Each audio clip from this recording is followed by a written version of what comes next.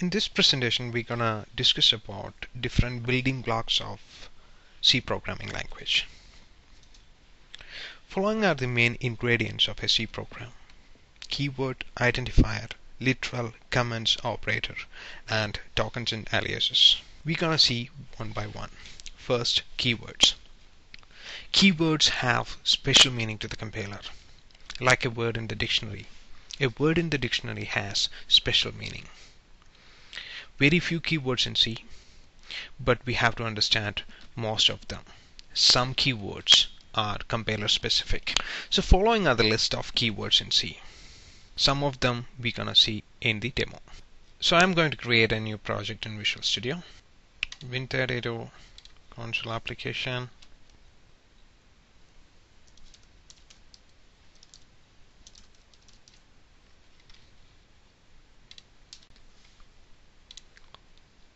So got a little main here.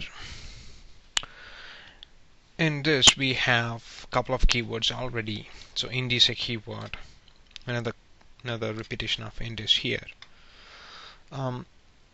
Actually this will resolve to a keyword. Return is another keyword.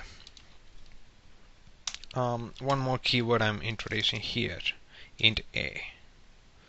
So in this int a, int is a keyword. So we're gonna see this a lot later. So don't worry much about this now. So next is identifier. So in this case, a is an identifier. So identifier doesn't have a special meaning like keywords has. We can put whatever we want within the rule of the compiler. Test, whatever it will take.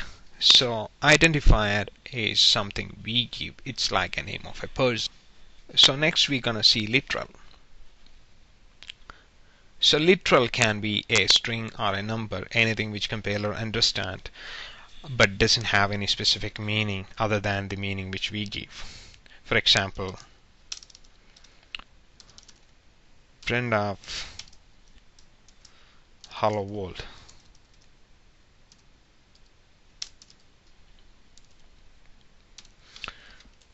This printf is an identifier just like this. Only thing is that printf is declared in hash include stdio.h.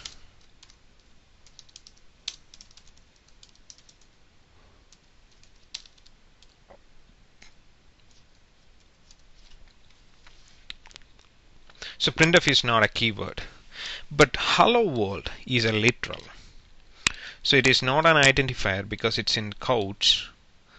So it is also not a keyword. So hello world is a literal or a string literal. Another example for literal is int test equal to 10. So in this case, the number 10 here is a literal. Next is operator. There are different operators in C. Plus, minus, star for multiplication and other uses. So a lot of operators. We're gonna see plus operator. Int a equal to 10 plus 20. So I'm gonna put a breakpoint here and pressing the play button to debug just to see what is inside a. So a is containing 30. So if you drag and drop to the watch window, you can see a. The value inside a is 30. So which means 10 plus 20. So this is additional operator or plus operator. So it has done the addition and assign that value to a.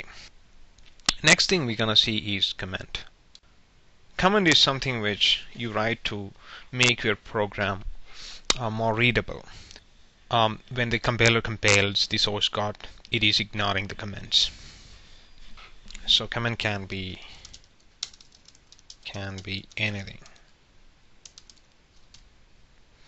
So identifier also can be anything, but identifier has certain look. For example, if I take take out this int, it'll complain.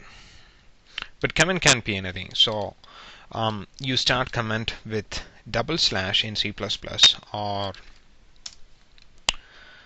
a /*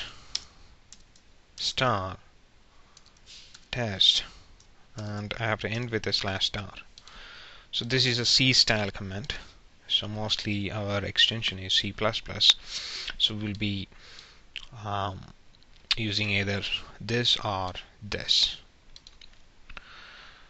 So this is also called multi-line command. If I take this out, if I press Control X, Control V here, so entire code is commended. So which means that this code is not going to produce any output. Next category is aliases or placeholders. So best example in our case is hash include stdio.h. Basically, this particular statement is the placeholder for the content inside the file stdio.h.